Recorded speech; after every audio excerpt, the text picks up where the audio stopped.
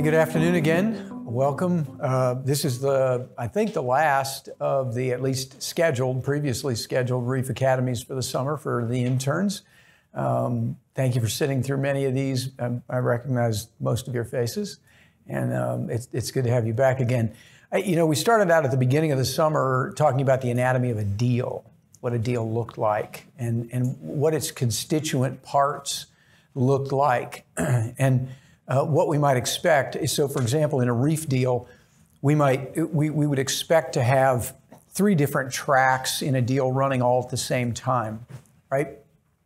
We have, and so if we talk about either multifamily acquisition or a hospitality project, we'd have the track of the actual deal itself, that is the acquisition of the property, and all the stuff that goes along with that, from contracting at the beginning with the seller to buy it, and all the negotiation that goes into that, and then getting the documents and the underwriting information, all the financials and everything else we need so that underwriting can step in and go through their process toward acquisition.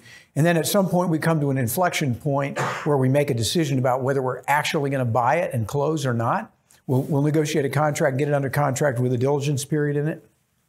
And we'll go through the diligence period and we'll make a decision before we get to the end of the diligence deadline. We'll say, yeah, we want to buy it or not. And if we don't want to buy it, we send a termination letter, we get our money back, and we go on down the road.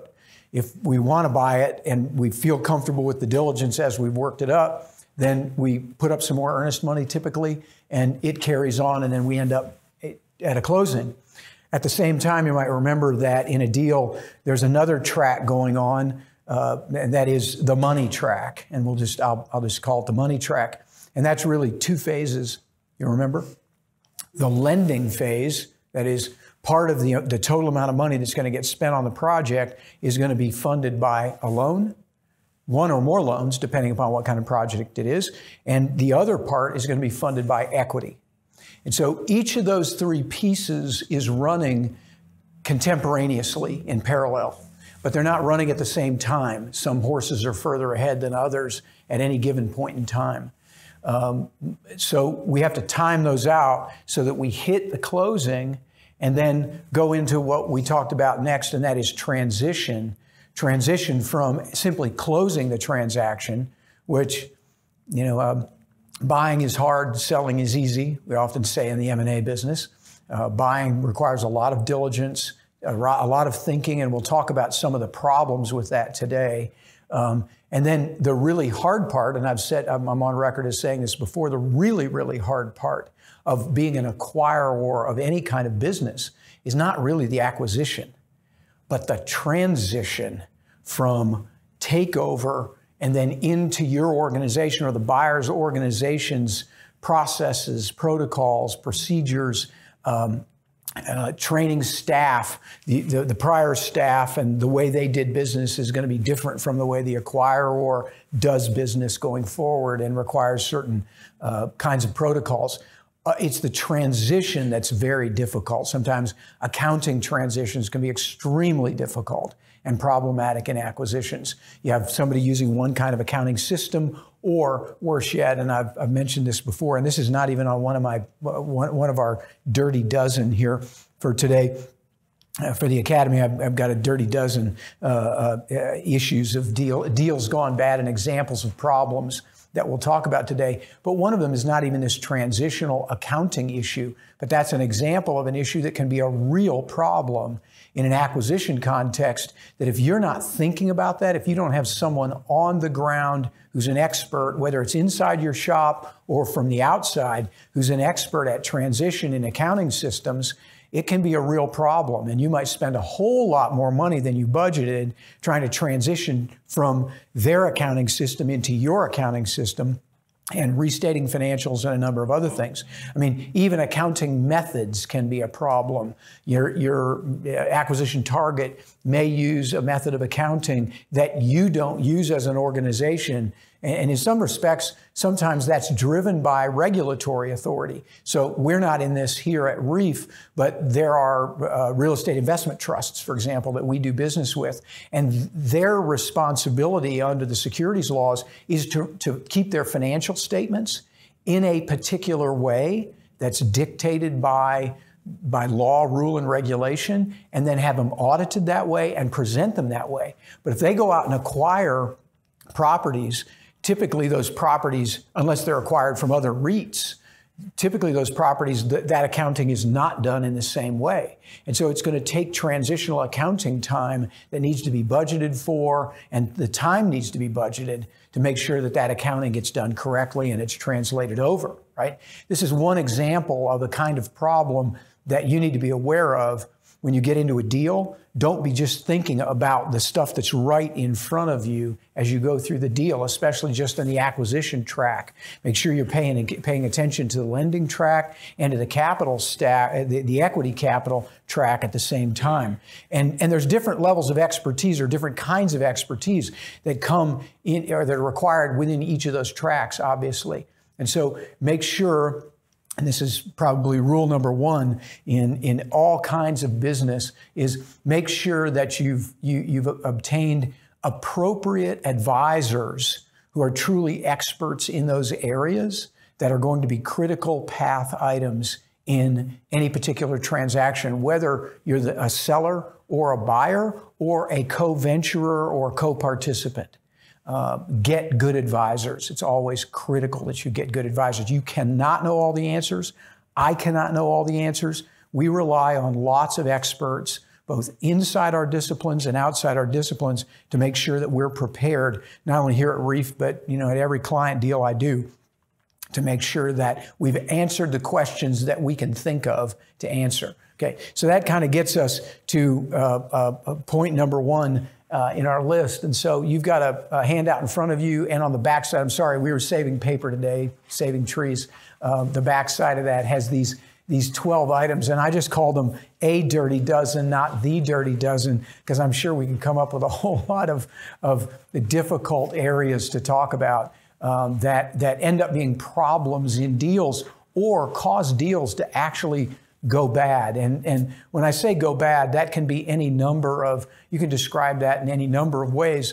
It may not be that the deal craters or fails in its entirety, but it just doesn't meet the expectation that the acquirer came in with. And there may have been, again, a variety of reasons why, and it may be a compilation of a whole bunch of things. Sometimes we talk about the perfect storm. And I'll give you some examples of some things that have happened and many of these, by the way, let me make a disclaimer here. It's important that you understand what we're going to talk about today in these sort of dirty dozen apply to every single deal that I've been involved in over the course of the last 31 years in my practice as an M&A lawyer. They don't apply specifically to RREAF, nor are any of these examples I'm going to give today or talk about today necessarily specific to RREAF, although we deal with many of these contingencies as we go down through our acquisition tracks and development tracks. We deal with a lot of these categories of issues and try to make sure that we're out in front of them. I will tell you from the outset, since we're all human beings in this room, we're all subject to missing things from time to time. I do, I have, and I'm going to give you some examples, and I'll tell you of one that I missed toward the end that I still believe today was not correctly interpreted by a court, but my clients spent 4 years in court arguing over several issues in contracts that I was involved in. I mean, they were my work product in the acquisition and the development process, and it wasn't a real estate development project. It was a business. It was a business project and effectively kind of a joint venture and contract arrangement between two commercial parties. And they got sideways some number of years into the deal. One party was looking for an out, and because it wasn't working economically for them. That's usually what happens, by the way. When people want to get out, it's because the business deal's not working for them anymore. They just made a bad business deal and don't like it anymore. And then they go back to the legal documents to try to find a way out if they can. And they'll do that every single time in an effort to use that as leverage to come back to the table and renegotiate a different deal, whether that's an exit or a change in pricing or other terms. So just be aware that's out there. But otherwise, let me just say, none of these are specific examples of anything that's happening at RREAF. This is not about RREAF. This is about telling you about how business deals can go bad and the issues we need to be thinking about as we go through them. So you ought to be able to take this discussion and even this list of stuff on with you into any business, look at it, and kind of tick through these items and make sure you're paying attention to them. And by the way, I've also not attempted, one more disclaimer, I've not attempted to order these in any order of importance, but rather really in an order in which a deal occurs, sort of sequentially, chronologically, in which a deal occurs. So at least I've tried to do that. So let's jump into the first one.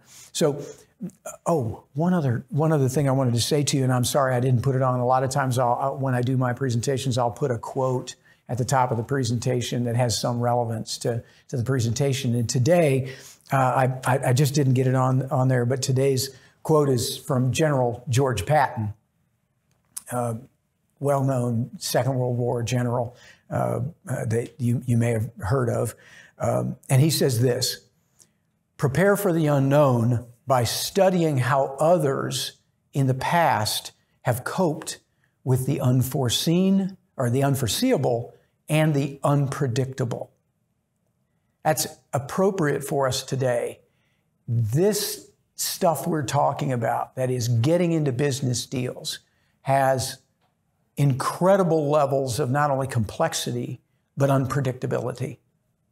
The markets you work in, the transactions you do, the efforts you make to try to predict, to do some predictive modeling into the future is just fraught with uncertainty. And we try to do fancy things, especially those of you that you're all in school, or most of you are in school. We get these fancy finance degrees and all sorts of things, and we talk about net present value and IRR, and we get into fancy, risk-adjusted discount rates and all kinds of things like that, right? Those are all efforts to try to quantify risk and then adjust for it, correct? Those are all assumptions. Assumptions. Don't ever forget that. Those are assumptions. And we're trying to make those assumptions based on some level of understanding of not only the business, but the environment we're going to be working in, and some effort to predict what the capital environment is going to look like later, what the markets are going to look like, what the particular business is going to look like, or that particular market for that business is going to look like, whether it's national, international, or even just local, like a multifamily property. But remember, that's predictive analysis, and it is fraught with uncertainty. Give me an uncertainty that 2 years ago none of us ever thought would even occur. Give me one. That's hit our lives and our business, every single one of us. Come on, COVID. Nobody's ever given thought to that. Seriously, in a business, I could take you through 100 securities disclosure documents for offerings in property matters that were all published before 2018, 2007, or 2019, 2020. Nobody's talking about health risk of any kind. People aren't talking about it. They talk about all kinds of other risks. They aren't talking about health risks. And all of a sudden, we have a new contingency that history now tells us we need to pay attention to and deal with. Because it wasn't just a health risk, was it? What's happened as a result of it that's hit our business? Not only tenant delinquencies, right? But what happened to the ground up, on the ground up side? Those of you that are in ground up in construction. Depending on what state you're in. Sorry? Depending on what state you're in. Well, but what happened nationally, even internationally? Excuse me? Supply chain. That's the wider category. Lumber is one example of it, right? But steel did the same thing. The price of building steel went through the roof, right? And why would that happen? because people weren't able to go to work to produce the materials, because you can't produce those materials. Unlike a bunch of us, we can go sit at a computer anywhere and produce work product. You can't produce lumber without people putting their hands on it. You have to have real live workers, live bodies standing there doing the job. Steel's the same way. We've automated a bunch, but you still have to have people on shifts regularly doing their stuff. And all of a sudden, we don't just have delivery problems, which people think about supply chain. We've actually got supply problems.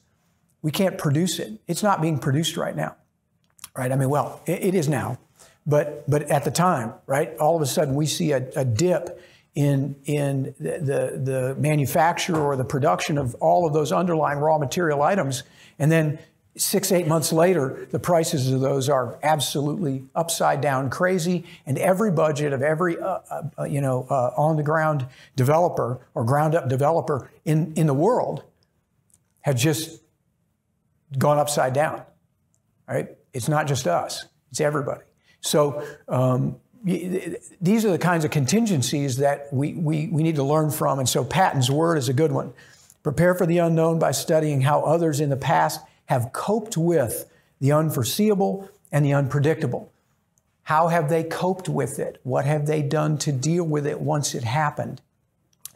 This is not, prescience, the ability to foresee something, although that's a very important part of what we're talking about today, is the ability to learn from the past, put it on your checklist, and make sure you don't miss that one. But there are other things that will happen during your career that you're going to see for the first time. And you need to put it on your checklist and make sure you put that in the back of your brain and don't forget that one, right? We do it all the time, but I thought that was a worthwhile word from General Patton. Okay, so first one, poor deal making or anticipation of contingencies and possible negotiation. So when I say poor deal making, I'm talking about understanding your own business, and then understanding the parameters of the business or target that you're seeking to acquire, and truly understanding that business and what its likely contingencies are that business deals with on a daily basis, or that's hanging around out there, lurking in the background, that may happen once in a career, but it's something that everybody in that industry is aware of and knows is potentially out there. Now, sometimes those kinds of risks, like all these risks as we talk about them, are risks that business people are simply willing to take. They will try to quantify it if they can and seek to adjust pricing to make sure that on a risk-adjusted basis, they're able to justify. But it's, at risk is decision-making under conditions of uncertainty, right? And so we do this every day. But the idea of failing to make the right deal because you didn't understand the business that you're in, first of all, and then the business that the target is in, secondly, how those are going to work together, whether they'll be compatible or not, whether there will be unforeseen difficulties in, as I said, transition or customer bases. For example, I've been involved in deals where the acquirers of a target failed to consider that the customer base that they had in their existing business was going to have some potential conflict with the customer base of the new target acquisition. Many times the targets will be acquired because it's an add-on to the customer base, and you can do some cross-selling. But there are also some situations in which there are antagonisms between those potential customer bases because they may be involved in other businesses that you're not anticipating. So you need to look very carefully at things like customer bases. Obviously, when we do an acquisition of a multifamily property here at RREAF, we don't really have that kind of issue. We don't have to worry about what the effect is going to be on a target customer base by acquiring that property in that location. Generally, we don't have to. If we already have properties in that locale, we may want to think about whether the new acquisition will be something that upgrades our presence in the market or downgrades the presence in the market and what the effect of that may be on the other properties we have in the market, right? These are the kinds of conditional things, contingencies that you need to give some thought to before you get into the deal as part of your diligence. Don't just simply go through the checklist, the acquisition checklist that's on the site, and we've got one that we use. But don't simply go through that and assume that that covers the ground. Think, ask yourself questions outside of the normal stuff. Understand the market, understand the specific market you're in. Try to ask questions about it. So, and also understand when you make a deal that potential outcomes are likely to differ from what you might imagine. And the reason for that is because there are a lot of different, as we've already talked about with COVID, there are a lot of different possible reasons why a deal may not work the way you thought it was going to. So it's important for you to keep an open mind as you approach an acquisition, go through the diligence phase, and especially the deal-making phase, to try to conjure up the concepts or limitations to your usual underwriting and decision-making process, the questions you ask. Ask whether you're asking the right questions. We often say, and I'm not a litigator, but you'll hear litigators say from time to time a really good one, and that is, if you want a better answer, ask a better question. So ask better questions if you can. And what do I mean by better? More informed, right? Understand the underlying intricacies of the various elements of the transaction that are going on. And as you dig down into it, don't lose the forest for the trees, but as you dig down into it, begin to ask really pertinent questions that'll help you understand what the risks are and then what adjustments need to be made in the business deal so that you off that risk to the other party as much as possible, right? So, and we'll talk a bunch about risks here. So that's item number one. Second one, poor economic and legal modeling and analysis. So it's one thing to go out and get all the data and even ask the right questions and get it in hand. Then we often say in golf, there's a lot of misses between the lip and the cup.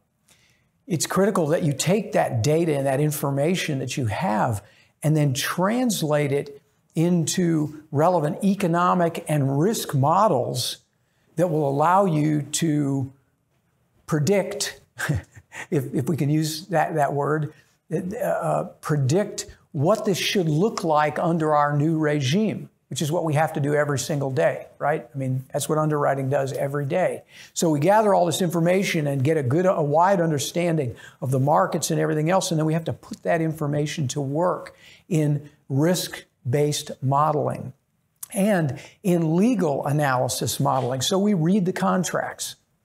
We read the underlying contracts. And we don't just read the underlying contracts in stuff outside of our property work that we do here in other kinds of M&A.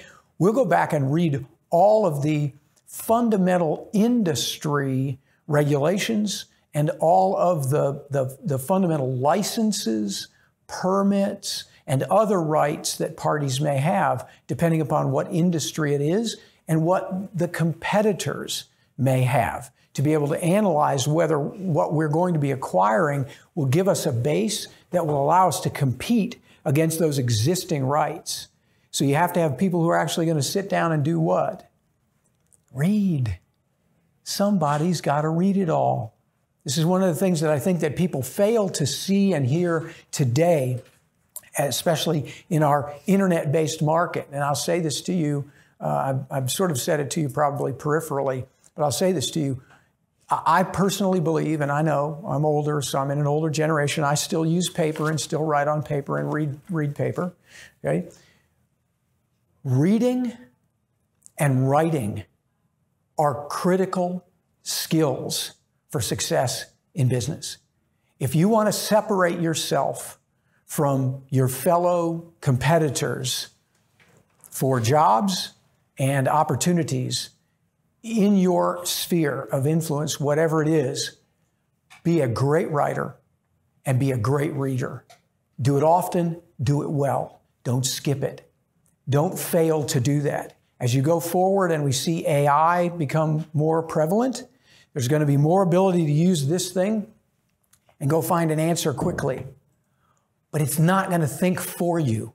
It's not going to coalesce all of the things together that only someone with a wide berth of experience and range of perspective is going to be able to see through and find a way to get something done that AI is not going to provide. So read, write, listen, learn to ask better questions. Poor economic and legal modeling and analysis, failure to see legal issues and truly comprehend them, and then quantify them. Quantify them. Quantify the legal exposure. Most people in business don't want to spend time because they don't like lawyers. Understand that? I have thick skin, got a thick hide, been doing it a long time. I'm okay with that. I'm okay that you don't like me. I don't create the problems. The law is out there. The question is whether you're going to deal with it or not, right? The question is whether you're going to deal with it or not and how you're going to deal with it. You can deal with it poorly or you can deal with it well. Your choice, your risk. So we don't make the problems. We're trying to find a way to help you get through the minefield of problems that exist out there, and they're constantly changing and evolving, right? So make appropriate estimates of legal risks.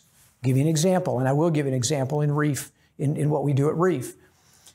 We have to estimate what the risk of likely tenant defaults are, right? And one would argue that that's really property management, just simply looking at economics, right? And you can tell what failure to pay rates are and those sorts of things. But one of the things that we also need to be doing a bit better job of, but we haven't had a lot of history of it, fortunately. We've been very fortunate here at RREAF with all the properties we have and all the people's families that live in our properties. We haven't had a whole lot of injury litigation or tenant claims litigation in our entire portfolio. I mean, relatively speaking, we always have some, but we've had very little to speak of. And we've been fortunate in that respect. I think we've done a good job of continually paying attention to the properties and then updating them and try to meet the tenants where they are, right, in their expectations. In our properties. Properties are never perfect, right? There are always things that happen, maintenance things that happen, you know, things break, they don't work. I mean, I just got a home, just moved into a new home, and one of the furnaces is not, or the air conditioners is not working right, and I've had the guy out 3 times already, and he still hasn't fixed it, and I paid for it twice, and I'm not paying for it again. I'll just go on the record, I'm not paying for it a 3rd time. But these are the kinds of things that just happen, right? I mean, this is just the management of business. But we need to make estimates of what we think the legal risks are of those kinds of tenant claims. Most of that's covered by insurance, right? That's why we buy insurance policies to cover that sort of stuff. We have both CGL, commercial general liability, which covers those kinds of slip and fall or injury type claims. And then we have property and casualty, we call it P&C coverage, which is for damage to the property itself, apartment burns or that sort of thing, and somebody gets hurt as a result of it. So, but we need to do, and I'll come back to the word assumption again. We just need to be careful about the assumptions that we use when we model those things with any particular property, and not get into the rote sense that, oh well, we generally see about this level of claim on a property, so we'll just use that factor in our analysis. We probably ought to make it specific to this property and to this market and to these types of tenants. We probably ought to do that if we're being wise, make those adjustments, right? So do that in your deals. Pay attention to contingent liabilities that arise from legal factors.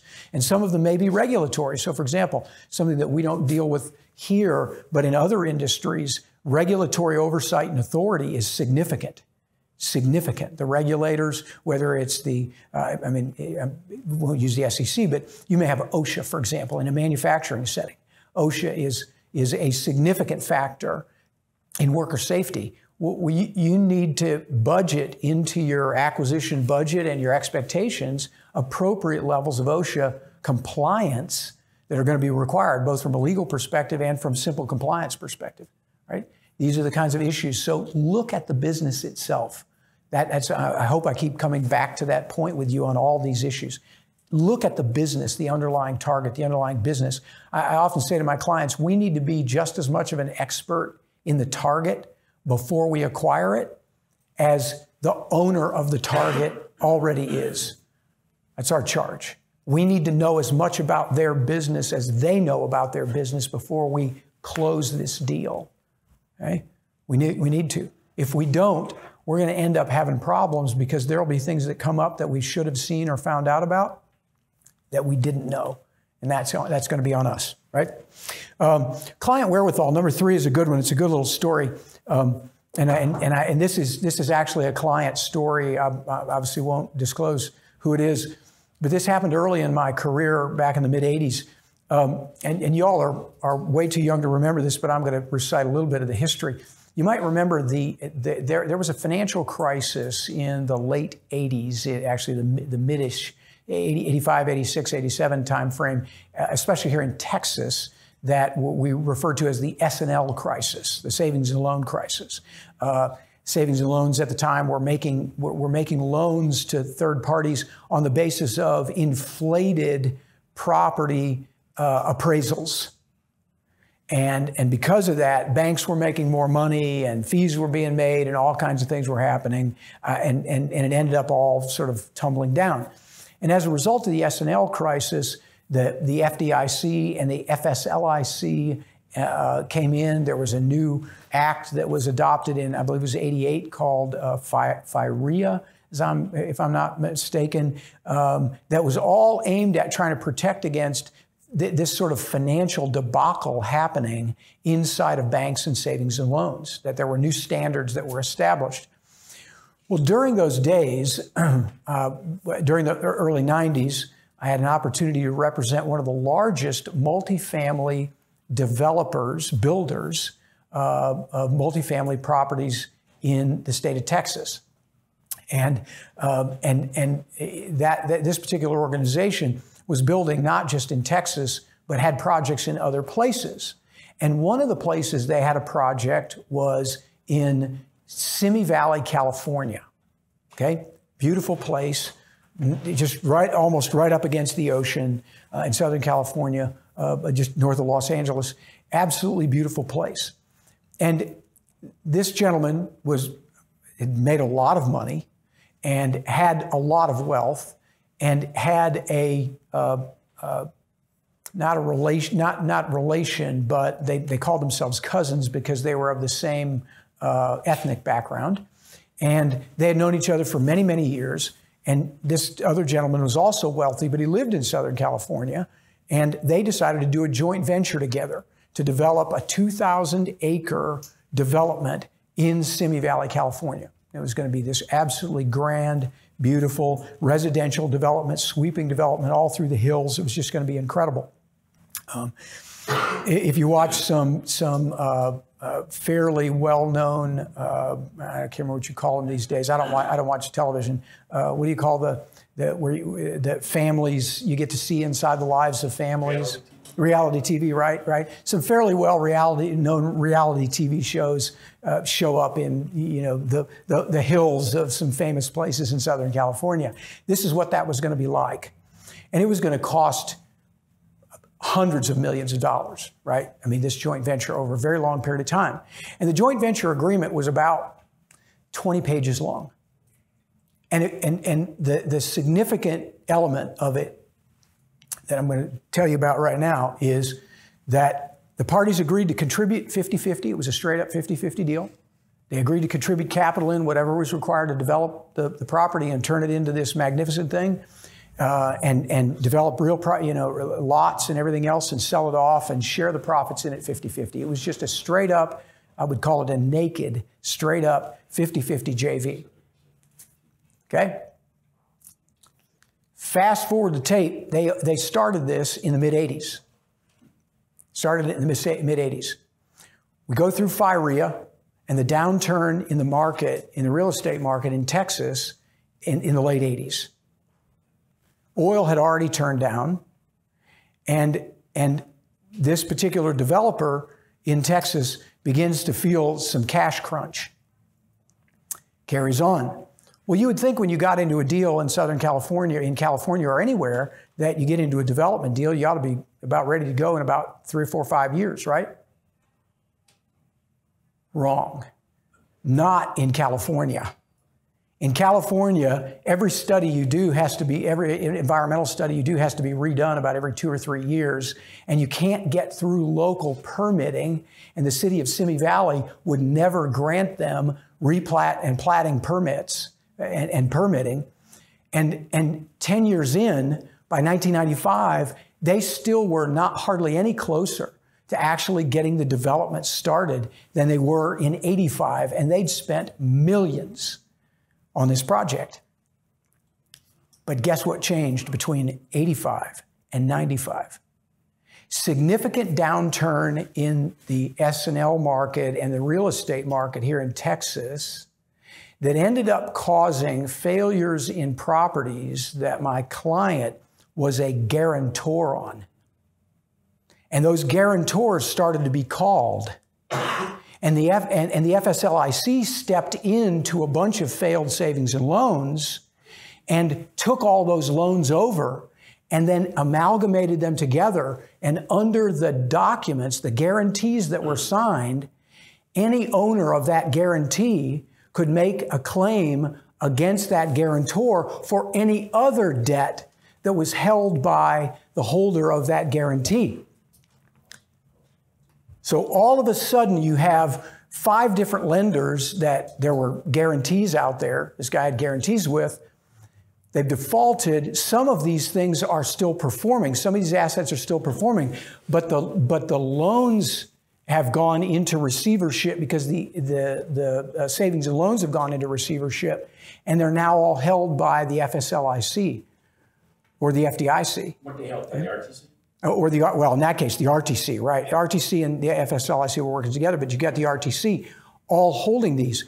And so once the RTC becomes the holder of all these guarantees together, even though some of these properties are performing and others are not, they can now call a guarantee under one loan that wasn't written to be specific to that loan across the entire portfolio of loans. So this client gets called on hundreds of millions of dollars worth of guarantees. You might want to come into the definition cross-collateralized. Well, cross-defaulted, right. Actually, cross-guaranteed is where it ends up. But the bottom line is the client in 1985 never anticipated that there was going to be a cash crunch that would ever cause a problem in the Simi Valley development and his obligation to put up half the cash.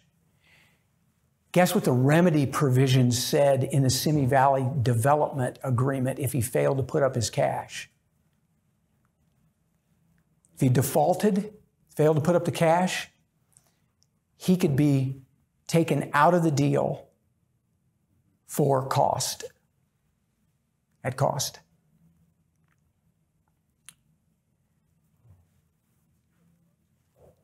So when you get into deals, this is my point on item number 3, client wherewithal assumptions, especially in long horizon deals and their related remedies.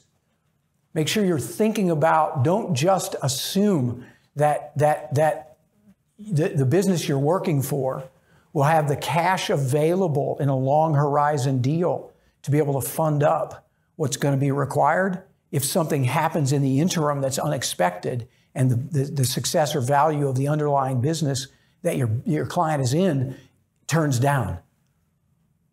Don't assume that. Because when you build the remedies into the document, what should have been built into the Simi Valley document was something that no one was thinking about at the time, that there would ever be a cash issue. Ever. Because, by the way, the prospective value of that project was 10 times what the amount of money was that the client had in it. You follow? There was no fair value requirement for a buyout. It was all I got to do is just, and by the way, the other partner had plenty of money because he wasn't in the same businesses and he didn't have the guarantees called. So he had the ability in cash to just execute and write the check. And now you're out completely, right? So You have to think about this ability to perform over a long period of time if you're in a deal like that. Don't miss that one. Unrealistic cost and liability assumptions. We've talked about that just a little bit when we were talking about legal modeling and analysis under item number 2. But, you know, realism is critical in decision making. Realism is critical. You know, I mean, if George Patton was unrealistic in his expectation about winning and losing and how many soldiers he was likely to lose and how much ammunition and fuel was going to be required to get the job done on the North African desert, you know, against Rommel, or in Sicily, or in France after the Battle of the Bulge, or whatever. If he was unrealistic about it, didn't make realistic assessments of what the required resources were going to be, it would have come back to kill a bunch of other guys, a bunch of other people, and potentially lose the battles, right? Be realistic in your assumptions. Make sure you build in appropriate contingencies. Poor insurance coverage and contingency reserves. So we've already talked about liabilities like, you know, slip and fall tenant liabilities and other liabilities. I talked about manufacturing settings. You need to model in what the cost of injury is going to be if workers are injured, because in a manufacturing setting, they absolutely and most certainly are going to be sooner or later. I'll give you an example. Represented a client that was in the tubular business, downhole oil field tubular business, and it maintained a huge pipe yard out in Northeast Houston that big oil companies would order that pipe through distributors, but they'd order that pipe, and that pipe would be inspected, and they do special threading things on it, all those kinds of things. They put it on big trucks and ship it out to West Texas or to the Bakken in North Dakota, or down into the Eagle Ford, right, to be drilled and put it in the ground. Well, some of those pipes are a ton. They literally weigh a ton, right? It's thick, heavy steel. They're 50 feet long, in that range. 45 to 55 feet long. I mean, literally can kill you. You've rolled over on, you've rolled off the rack, it could kill somebody. And so obviously in settings like that, OSHA not only requires it, but just good sense requires that you have safety protocols, that the people who are out there handling those materials aren't just simply walking around between all the stacks and climbing up on top of them, right? Willy-nilly like children climbing trees. You can't have that stuff going on. So even though you set down these safety protocols, I can tell you, I was at the client's office one day inside the administrative office and was standing there talking to one of the principals, and I looked out over this 100-acre pipe yard that has stack after stack after stack after stack of these oil field tubulars that are literally 12 feet tall, 12 to 15 feet tall. This is during, you know, this is while they're still drilling as hard and fast as they can, 2012, 13, 14 timeframe, right? Before the price of oil turns down.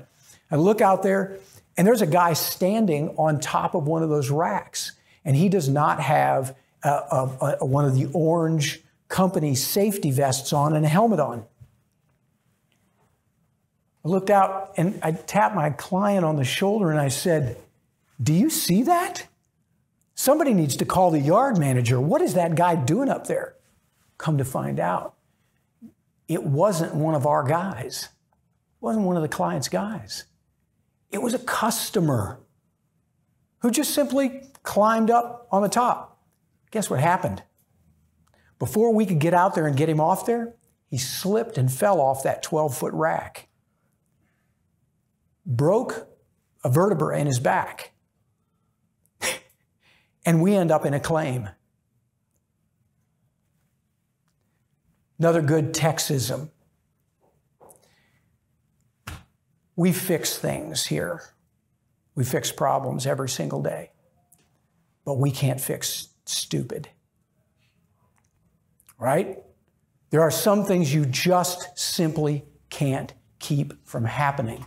Those kinds of contingencies need to be built into your model, no matter how crazy or silly that seems. If you can do it, anticipate what that cost is going to look like, okay? Can't fix stupid. Insurance coverage. One other point I want to make about that. This is really important. Just because the business that you're trying to acquire has insurance today and has coverage today and has loss runs today, and we get them on every property acquisition we do, right? We get loss runs so we can estimate what the cost of insurance is going to be and what the cost of underwriting and likely losses are going to be. We do that all the time here. Just because they have that doesn't mean that that profile won't change or that the coverage that you're talking about will be available in the future or that it will be available at a price that you can afford. Don't assume that. Do not assume that. Get good insurance advice from people who truly know not only the markets, but the secondary markets, the underwriting markets. And there are some of these things that you just have a difficult time predicting, but ask the questions. Insurance should not be taken for granted. Just because you have insurance today and you can pay a premium for it today does not mean that same coverage is going to be available tomorrow, or that the coverages themselves are going to be written back by the underwriters, by the insurers, in ways that functionally cause the insurance to not cover what it did before. And you'll see that in lots and lots of cases. You thought you were buying, and you're even buying the insurance from the same insurance company, but they've changed the policy on you so it doesn't cover the kinds of things it did previously. Watch for it. Make sure you're doing that analysis even annually. Conflicts of interest internal to acquire or management and ownership. Look, anytime ownership of an acquirer is managed by that ownership, there are going to be conflicts of interest. That is, the party that has an equity interest in a business, if they're also an officer or a director in the business, is wearing two hats. And those two hats may very well conflict. They may very well conflict at any given point in time. Realize that, see it, and understand what that might mean. Now, it depends on who you are, what your setting is, where you are in the transaction, whether that becomes important or not. But don't forget to evaluate conflicts of interests, even within the acquirer. I'm not talking about between parties. Parties don't have conflicts of interest. They have differences of interest. I'm talking about conflicts of interest within the party that's acquiring the business, and whether that particular person who has a conflict of interest will see things one way because they'll want more personal interest or personal benefit out of a deal than would be appropriate for the transaction given the underlying deal and the rest of the constituents who are involved. Okay? So you've got that issue. Make sure you're paying attention to that. That can become a subject of litigation, and it's not unusual for it to in many cases. Tax issues. You know, there's a whole plethora of tax issues you need to pay attention to, and so get good tax advisors. That's probably the message of the day, is get good advisors on each one of these subcategories. But you've got things like transactional tax, what's going to have to be paid when we acquire the property or acquire the business. So I'll give you two examples. When we acquire properties, so for example, we're getting ready to acquire a property in Florida. When we acquire the property in Florida, there's a deed or a transfer tax that has to be paid, and a mortgage tax, which is a different rate. But there are transfer taxes that have to be paid. So you've got transfer taxes, and then you'll have, obviously in our case, you have real property, ongoing real property ad valorem taxes. You may have sales taxes. You may have use taxes, depending upon what kind of business you're in. Pay attention to those. Look at them. Make sure you understand their reach. You may have tax credits. This is an important one. You may have tax credits in a deal that exist for the target right now, but if you acquire them, that tax credit may go away. It may not be available to you currently. So you may have to figure out how to structure the deal differently to be able to preserve that tax credit and get it for your benefit. Otherwise, you have to adjust the sales price, and nobody likes to do that, right? You'll just adjust how the sales price works to recognize that you're not going to get the tax benefit of that tax credit. Just pay attention to that. Also, with respect to taxes in general, recognize that every single year the legislature gets together and decides whether they're going to rewrite the tax law, right? Don't forget that. as you go forward. Many times it's one of the reasons that in the fourth quarter of the year, from about September to about this time of the year, moving forward to the end of the year, the M&A business heats up dramatically. Tremendous numbers of transactions done in the fourth quarter. One of the reasons is because budgets are being spent, and if they don't get spent by the first of the year, they get lost and rolled over into the next year's budget. And the second reason is because the sellers don't want to take the risk that the tax law will change, and that if they have to incur the gain or loss in the following year, that it may be a completely different construct from what they're dealing with today economically, because taxes do impact economics. Jeff, were you going to ask a question? Yeah, I was going to mention, too, in cases like this, too, you got to think about it on the back end, too. Because when you sell a profit, a lot of states will have a gross profit tax on it. And sometimes you also got a lot of states have state income taxes. So a lot of times when you have an LLC agreement, you're supposed to, you have to confiscate or have that tax on behalf of the person that's invested in your property too. So there's a lot of, it's just that there's real estate taxes, there's state income taxes, there's state sales taxes, there's federal income taxes. You have to evaluate when you're doing these. That's exactly right. Yeah, there's a lot of levels of taxes. So again, get a good tax advisor. There's one point that I wanted to make about the tax issues, and I just made a parenthetical note about it. But that is, in a pass-through entity, so in an entity that's taxed as a partnership or taxed as an S corporation under federal tax law, the owners have to pay the income taxes on gains that are earned by the entity itself, and usually in their share, in their ratable share of ownership, usually, although sometimes a bit different in partnerships or entities taxed as partnerships. And by the way, just remember, limited liability companies generally, if they have more than one member, are generally taxed as partnerships here in the United States, at least in small business. There are some situations in which we will make elections to have an LLC taxed as a corporation or as an association taxable as a corporation as part of a larger corporate consolidated group, but that's a higher level tax sort of thing, and it's not something that we get into in our practice in general here. Most of the time, most LLCs that have more than one member will be taxed as partnerships under subchapter K of the Internal Revenue Code. And what that means is that the income is allocated. Income inside the entity is allocated out to the owners, and they have to pay the income taxes on it. So just remember, if let's say the entity made $1 million in income and there were two partners 50-50, each of them got an allocation of $500,000 worth of taxable income. Their tax returns are going to have to reflect that $500,000 worth of additional taxable income. So guess what they're going to want? They're going to want to make sure they get some money out of the entity that's allocating them the $500,000 in taxable income. They're going to want some cash distribution to pay these taxes. And so you're going to want what we refer to as a mandatory tax distribution provision.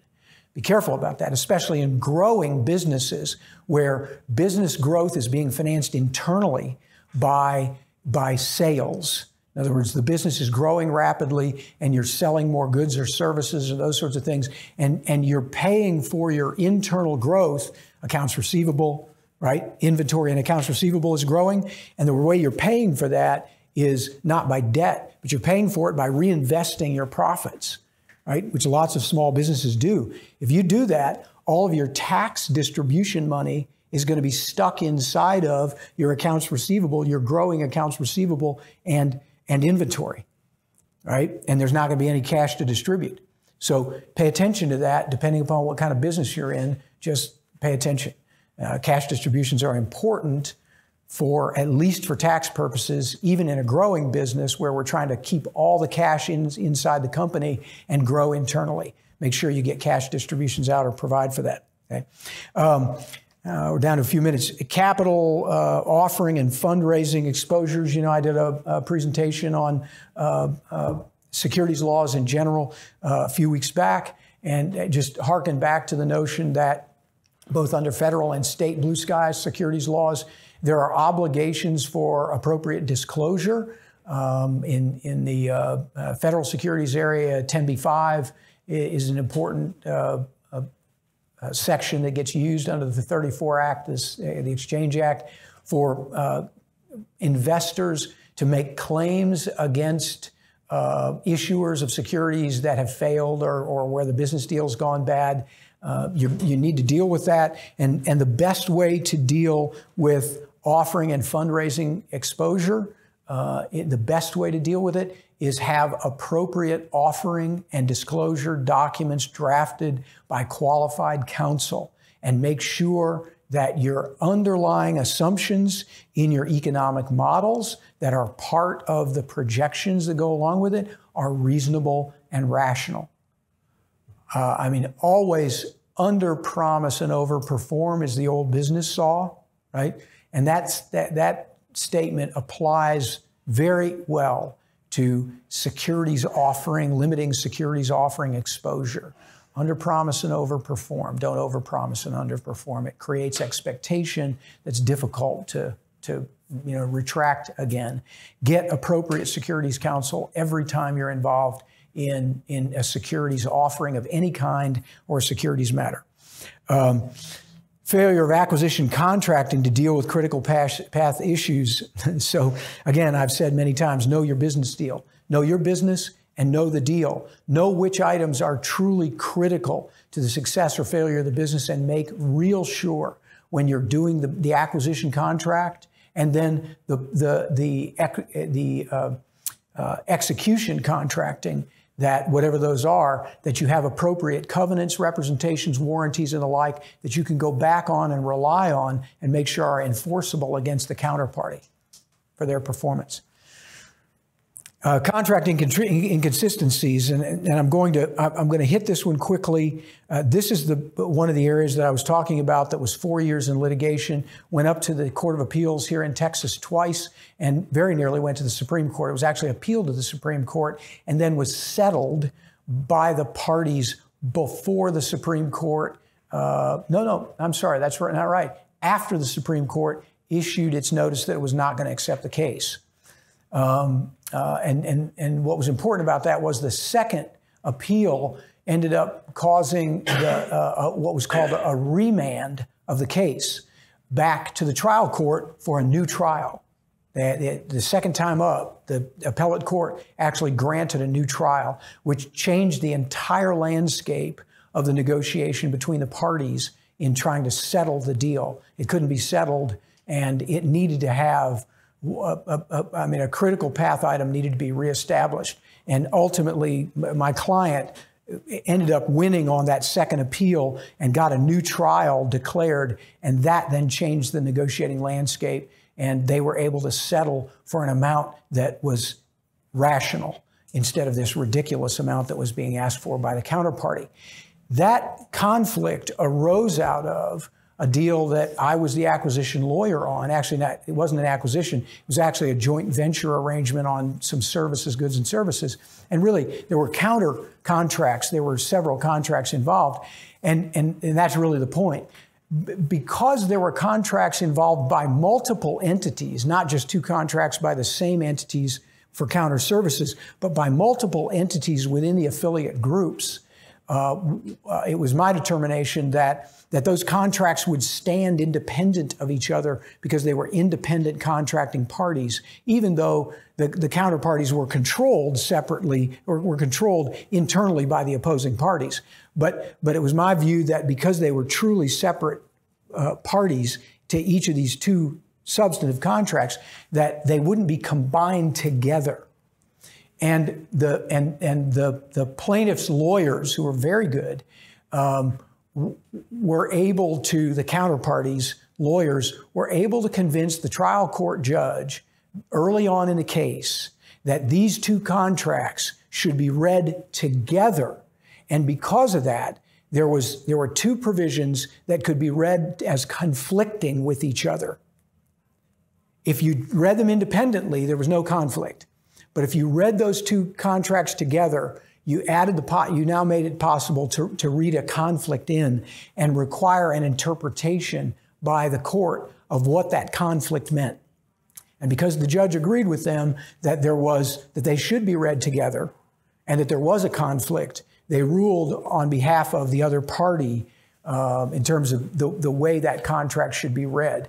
That was critical for my client because it lost a remedy that it would have otherwise had that was a significant negotiating leverage tool to get it settled.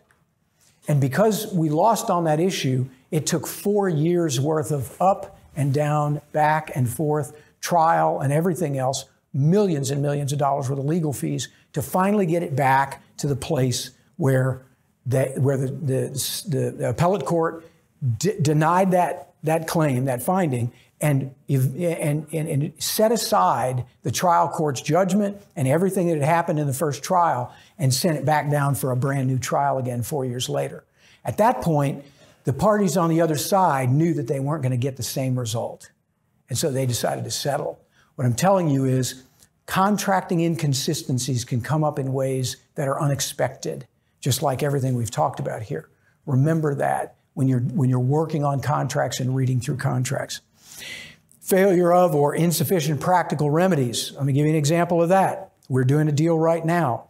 Won't name it, but we're involved in a deal right now where confidentiality and non-disparagement, what's called a non-disparagement clause. That means that I won't talk bad about you and you won't talk bad about me. We're going to settle this and we're not saying anything about it. We're not disclosing what the terms are. We're all going to be happy guys and go down the road. We're giving each, releases, complete releases and all that sort of stuff. And we're both going to shut up and say nothing, except that the lawyers are able to say, the parties are able to say, we have settled the matter and no longer have claims against each other. Kind of period, full stop. Can't say anything else. If you do, the provision says that that the counterparty is entitled to take action against you. The question is, what action? And normally in those kinds of non-disclosure or non-disparagement settings, the only way you can enforce that is what's called temporary restraining order and an injunction. Temporary injunction and then a final injunction, where you can keep the party, you go and enforce the contract against them and get a judge to say, yes, you can't say anymore, don't say anymore, under penalty of coming back here and I'll sanction you and make you start paying money, right? But you get an order from the court. The problem with that kind of thing is that ordinarily to go down and get an injunctive remedy, you have to put up a deposit. The party that feels like they've been wronged and goes down and sues the other party for saying something bad about the counterparty in the market has to go down and sue. You got to go file a lawsuit. And to file the lawsuit and ask for an injunctive order, which would be a temporary restraining order for the first 14 days, here in Texas anyway, you probably have to post a bond because the judge doesn't know whether you're going to be right or wrong, right? We're not having a trial right now. We're just going to grant you relief and tell that other party to be quiet.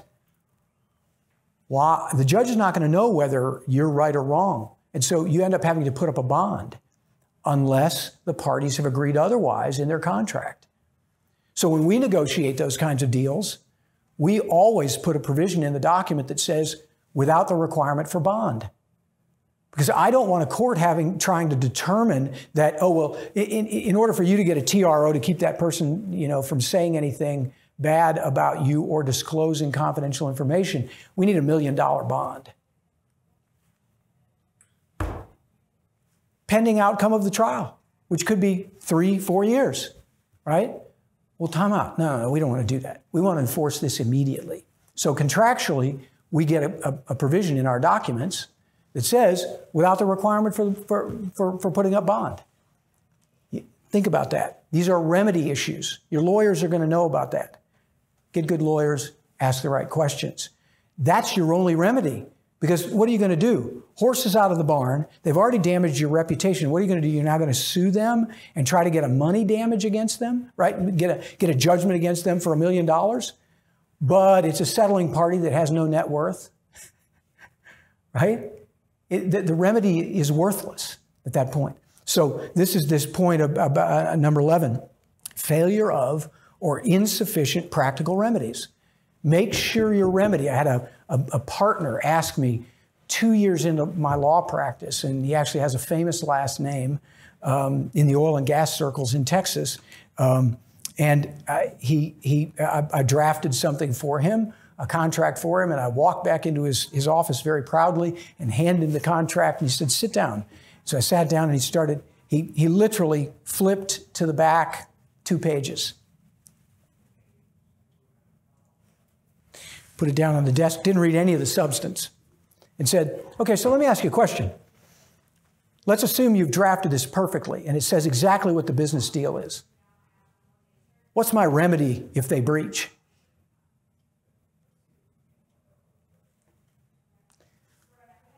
I guess you sue them. Well, how is that going to work in this particular deal? How's that going to work? How's that going to get me what I need to get if I have to go sue them? You need to go back and think about an appropriate remedy. Go redraft the remedy section, please. It's the first thing he did. Just flipped to the remedy section and went, oh, okay. Not going to work. I'm telling you, it doesn't do any good to have the best contract in the world unless it provides for the appropriate remedies that you can actually enforce and that your client can get something from, right? All right, so we see some of that in our practice. And then enforcement of rights, controversy forums, and risks. And I'm sorry, I've run over here a little bit, but this one's also important. And one of those things that throughout your career, please, please, please walk away from this place, whether you come back here or not, please walk away from this place and don't ever say, oh, well, that's just boilerplate. Please don't ever say that. Because that stuff that business folks call boilerplate, the last half of a contract, that's all the, whys and wherefores, as people would like to say it, right? That there's the remedies clause, assignability, a jurisdiction, choice of law, those sorts of things are critical to the determination of your client's rights and its outcomes at the end of the day. And this idea of controversy forums and risks is incredibly important. And I can get litigators in here who would disagree with what I'm about to say, but I would disagree with their disagreement, and we'd have a further discussion about why. And that is, in a commercial matter, we're not talking about, we're not talking about, a car accident case out here. It's not what we're talking about. We're talking about commercial matters. In a commercial matter, juries are the worst possible thing you can imagine. I watched a jury take my contracts apart in that 4-year litigation we were talking about. Absolutely had no clue, couldn't understand it. Weren't going to understand it. It was sophisticated legal documentation. Sophisticated. And negotiated on the other side with sophisticated legal counsel on the other side. So I say to you, please pay attention to enforcement of remedies and forum jurisdiction and forums, right? So if it's got an arbitration clause, make sure it's right. If it has a clause that allows for enforcement by injunction or other operation, please get it right, right? Look at that. Those things are critical track items. They matter. They matter every single day. They always do. Okay? So anyway, time to resolution is very important. We use in our contracts here at RREAF, we use arbitration provisions that mandate specific kinds of procedures if there are controversies between parties. That the effort is to shorten that controversy time so that we don't spend 5 years in litigation. Okay? That we get to a resolution very quickly, commercially, and get on down the road. We think that's in our best interest and the best interest of the parties. Okay? So don't waste time on that. All right, so any questions? This has been obviously, again, like always, drinking through a fire hose.